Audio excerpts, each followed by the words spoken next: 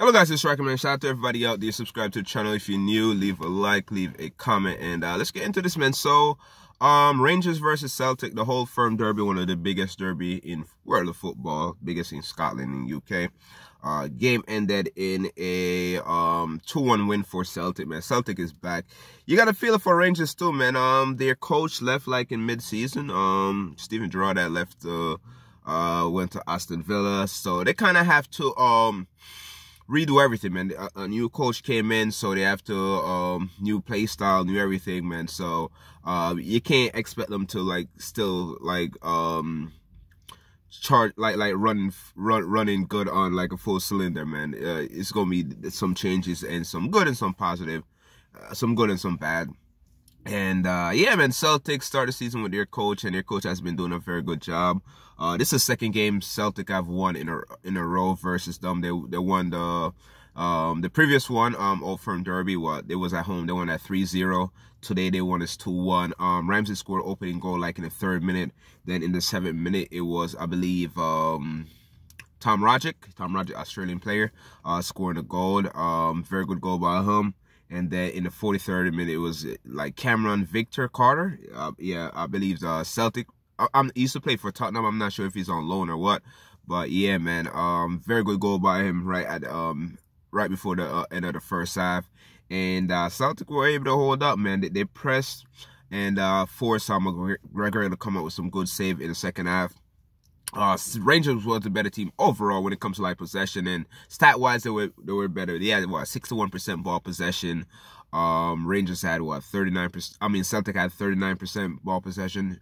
Rangers had 15 shots, 6 shots on target. Celtic had 11 shots, 10 on target. I mean 5 on target. So yeah, man, I think a few plays turned up for Rangers, like Golson. He had a good game.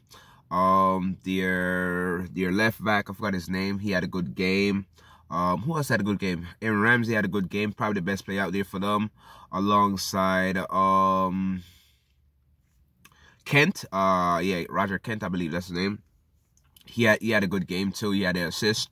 And their striker, Kamar Roof, he was poor overall. Aribo didn't really do too much on the wing. For Celtic, I think Celtic was solid in the middle. Their striker did very well. Their striker did very well. Their left winger, Maida, the Japanese guy, did very well. Their left midfield and their left back, I believe is Tyler or something like that. He was poor overall. Those two guys were poor. On the right side, Roger did very well. And their midfielder and right midfielder did very well.